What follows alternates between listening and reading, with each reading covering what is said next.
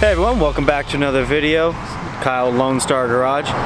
Got a unfortunate but a fortunate situation here. My other utility trailer, 16-foot, 5,000-pound utility trailer, got stolen this week. Had some projects coming up, my brother's business, stuff like that.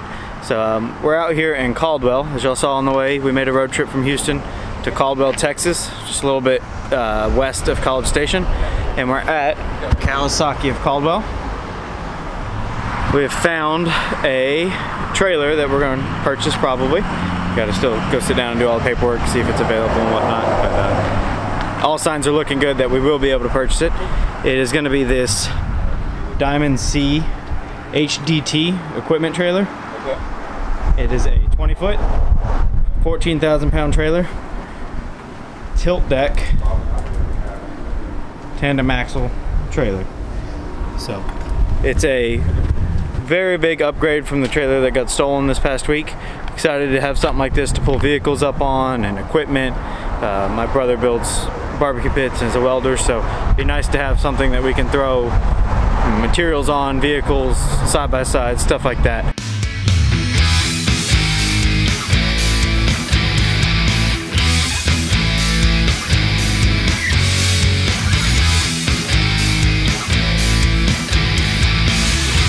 Y'all have got the 20-foot HDT, so 20-foot, you're going to have a 4-foot of deck space and 16-foot of tilt. You got your adjustable Demco coupler, so that y'all may or may not be familiar with that, but it's a pretty neat hitch. You're just going to put it on the ball, flip that down, and that's basically going to be latched there. So DOT approved. This trailer has the added upgraded HDV ton lid.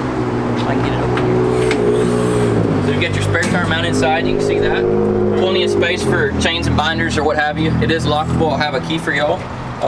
This is going to shut back, and you're actually going to have a 7-gauge steel top. So if you needed to run a scissor lift or something up here, you've got space. Strap a pump or toolbox or something like that, so you've got that there. 12K drop leg jack. I believe that's going to be a standard option, but that's something that they do.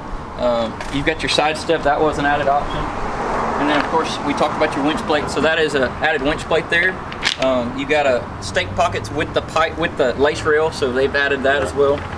On the other side I'll show you, but I believe you do have fork holders on this trailer as well. Right. I'll have to look and see on the other side. This is actually how you actually tilt your bed. So you got your manual latch here. This pin is pulled out. You're going to release that, and then right here it's going to show you. This one may not show it, but it's actually, the valve is open. So I'm gonna stand on it, and it's going to come down slow. So as you can see, whether you weigh 200 pounds or if I put a machine that weighs 2,000 pounds, that trailer is going to slowly come back with a dampener. And when I step up on here in a minute, it's going to slowly come down. So a lot of our competitors' trailers, when you start going out past that focal point, that whole trailer is going to slant. Yeah. So, but I'm going to walk up here. While it's coming down, I'll show you. You got a winch roller here. If you ever put a winch on there, it's not going to wait. It's not going to mess your lead there. And then once you get your equipment loaded, you'll just simply come here, latch that, step down, and then you're going to put your pin in. And then you're just going to put your valve, close your valve, and that's pretty much it. So, walking back to the back, you got 16-inch black wheels, and then you've got your heavy duties 3/16 fenders. So that's also an upgraded that is really nice, especially you mentioned loading material from the side. Guys bumping it, you know, if you had a car or something that was a little wider, rubbing the fender, it's not going to mess your fenders up. You got these to tie on, diamond plate back there. All right, y'all, so there you go. Keith here at Kawasaki of Caldwell gave us a little tour of it. This is a decently optioned Diamond C trailer. It's on the probably low to mid-level option. They have other deck options. They have other jack options. They have spare tire mounts. They have other accessory mounts onto the front of the trailer. In this market, this is August 13th, 2022. It's been a while since I made a video. Hopefully I have one more coming out. As y'all saw, the black 22 F-150. It's not mine, but it's in the family. I'll tell you all more about that in a separate video. But it's just time to upgrade trailers. Other trailer didn't have trailer brakes, and we don't have anymore. It got stolen. So this one has a double dual axles with brakes. It's rated for 14,000 pounds. Obviously everyone knows F-150 pulling it or a half-ton truck pulling it. That's more than you're going to want to tow comfortably, especially on the highway. So this is a trailer we're going to grow into, but we can use it with our lighter duty trucks. In the future we'll definitely obviously upgrade trucks, and hopefully if things keep going well we'll be able to get more trailers than just this one. But this one is well rounded for everything we want to do. My brother's barbecue pit business, making, you know, offset smokers, building supplies, just normal everyday supplies that you need, furniture, just little things like that. Has the ability to put a car on it. That's one of my next things, is to try to get some type of toy car that we can take around. One of the upcoming videos is going to be going to an event that I would like to possibly go to multiple times a year. So stay tuned for that. So we're going to go inside, get some paperwork done. We'll get some pictures of this towing and stuff like that coming up. So this latch open, closed, but you leave it closed when the hitch is going to fall down. You'll see it, it'll pop. These Dimco quick easy latches are definitely the new creme de la creme of trailer latches.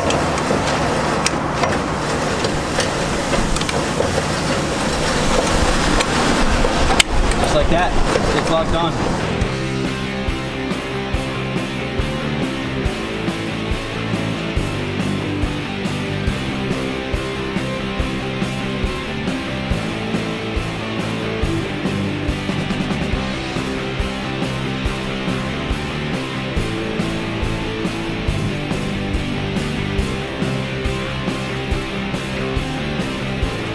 Alright y'all, so we got the trailer home, pulled well, pulled like a dream, didn't even know it was back there.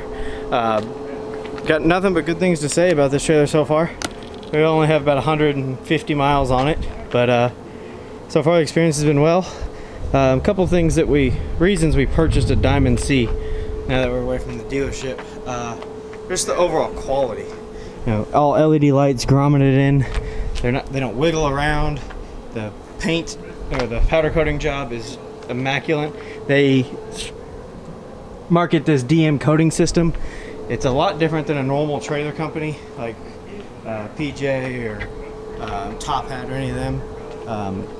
They actually take the time to make sure the surfaces are prepped, primed, and then coated correctly.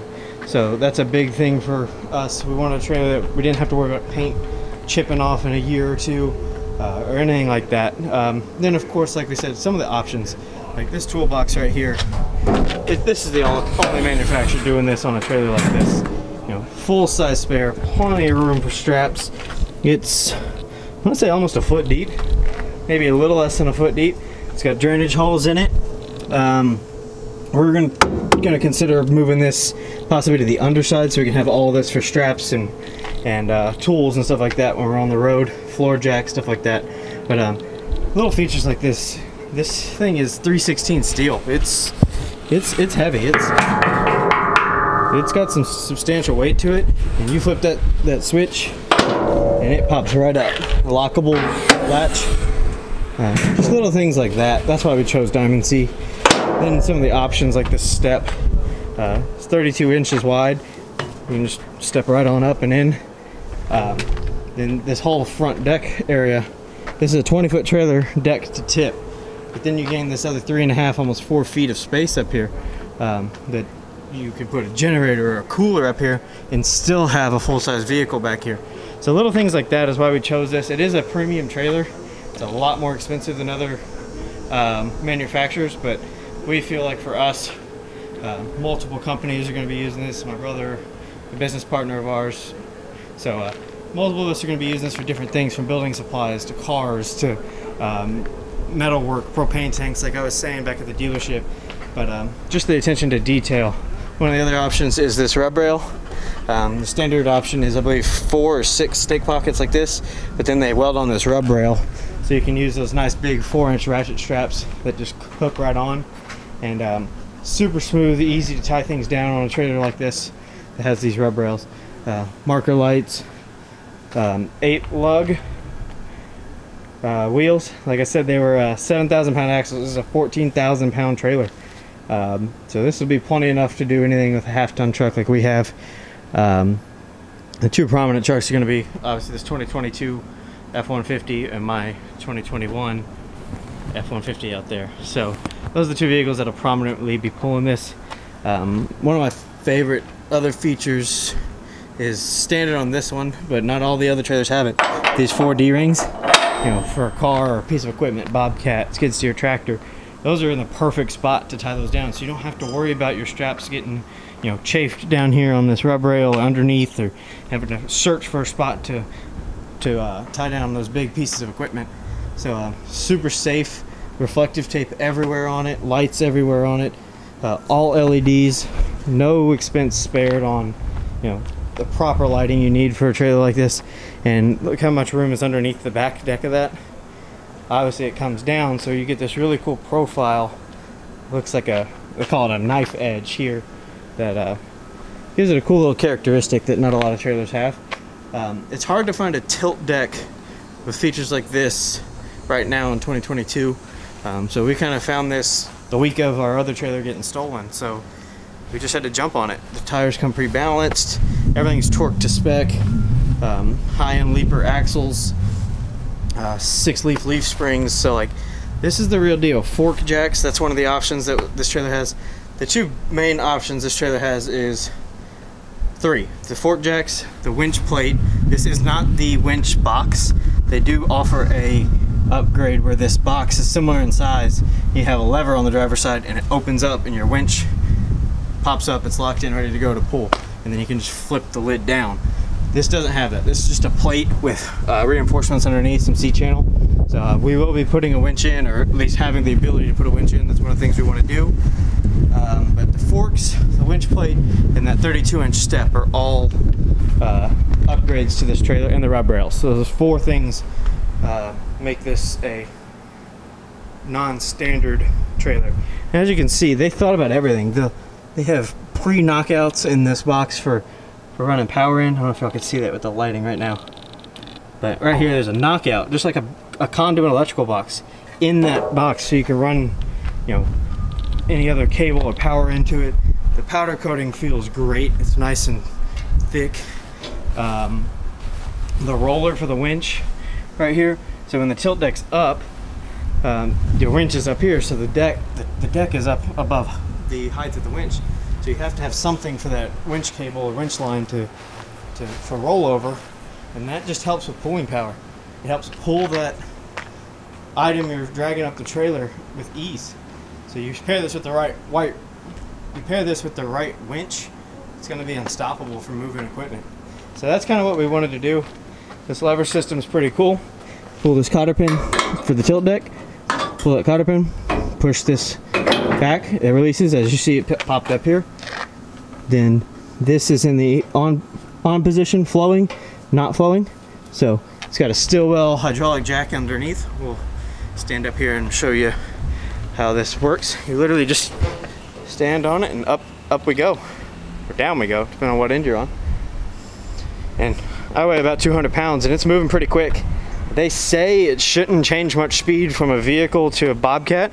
They try to keep it this slow, safe speed, so no one gets pinched, nothing gets dropped quickly, you're not slamming anything down. So you can have it up, it stays up, perfectly balanced. And as you can see, all the hydraulic lines come through these holes. These holes are shaved down so they're not sharp. Nice bracketry. I mean, that latch, it's not gonna come undone. You see the axles under here. Look at all the bracing. Like, this is the real deal. All these stainless steel fittings on all these lines, hydraulic reservoir, and there's that ram. This is not the electric version. This is all gravity, so it's less to maintain. Obviously, if you have a big 35-foot gooseneck or something like that, you might want the electric tilt deck because it is a bigger deck. This is only a 16-foot deck that tilts. But yeah, you can come back over here and lock it and it won't move. You can drive a car and park it up on this incline and then come back, release it, and it'll come right down. It comes down nice and slow.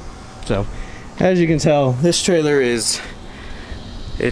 I'd say considered a top of the line trailer. There's only 1 or 2 other manufacturers that I would even put up against this Diamond C, and in this market right now you just can't find those trailers.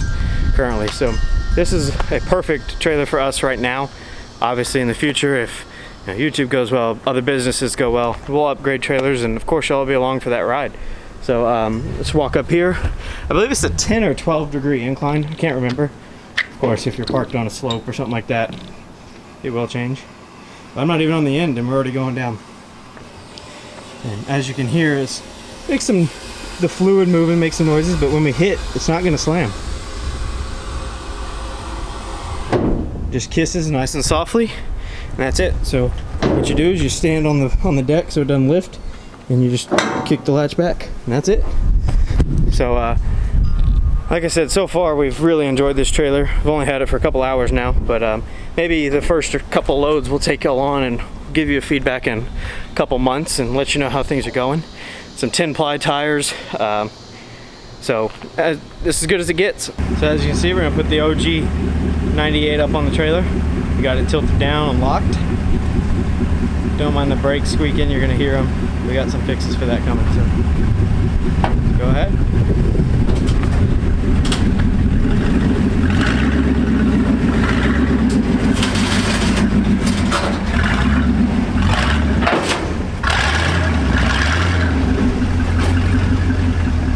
Go up a little more.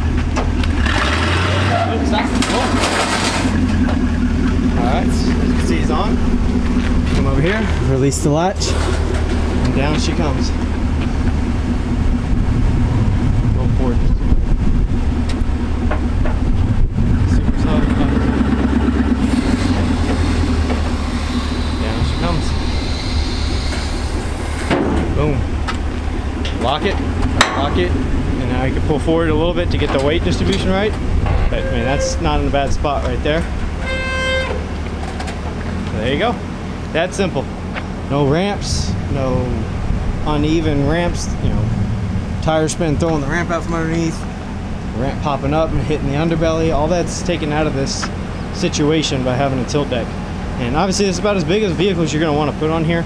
You could put a dually on and let it hang over the sides, but once again, pulling with a 1500 truck, you don't want to be pulling that much weight. This is still very comfortable. This truck weighs, I think, like 4,300 pounds or so. And it's still squatting the truck a little bit, so we might want to roll it back a little bit if we were going to tow with it. But we're just throwing it up on the trailer just for the sake of video.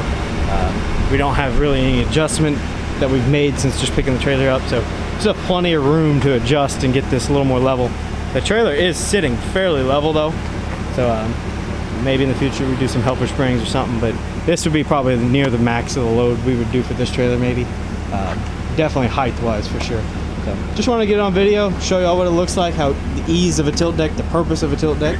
So just like that. So here we're gonna go off. Unlocked. Slightly roll back just a hair.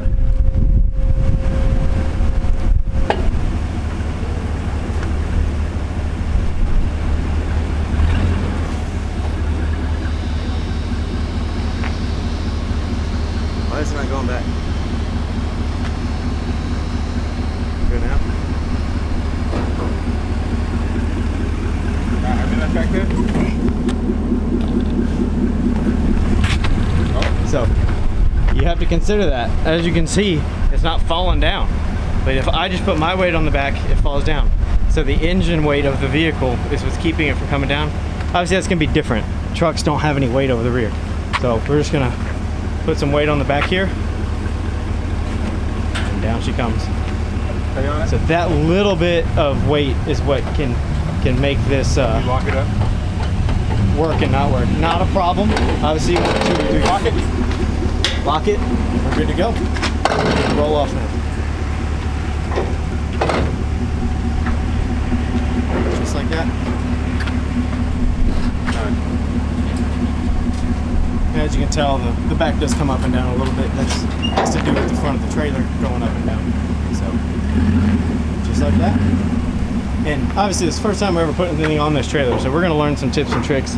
So don't judge us on, you know, if we didn't lock it at the right point or locked it too late or anything like that. So we're going to learn, but it's that simple. Got it all locked down, and like I said earlier, thank y'all for watching the video. Like, subscribe. If y'all want to see more about the trailers or have any questions, comment below. I'll answer them. So hope to see you on the channel a little bit more often. Talk to you later. Bye.